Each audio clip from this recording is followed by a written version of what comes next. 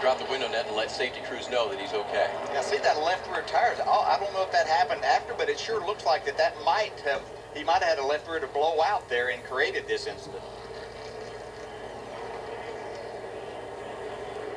So McReynolds making just his second start of the season in the Xfinity Series.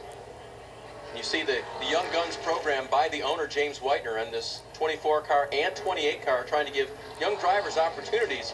Brandon was making the most of his tonight until this.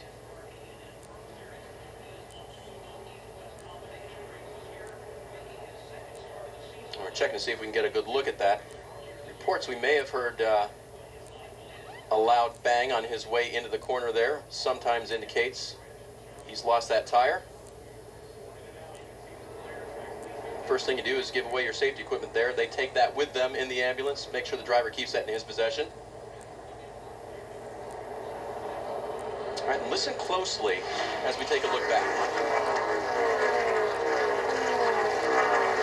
I don't think there's any doubt the way that car went around that the left rear tire went down as he started to enter the corner.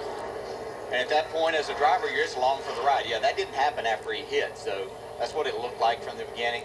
Glad to see him out and okay. Never like to see a driver, and that's your worst thoughts as a driver, is hitting that driver's side. But these cars are very safe. NASCAR makes them that way, and all the drivers are very appreciative of all the safety initiatives over the years.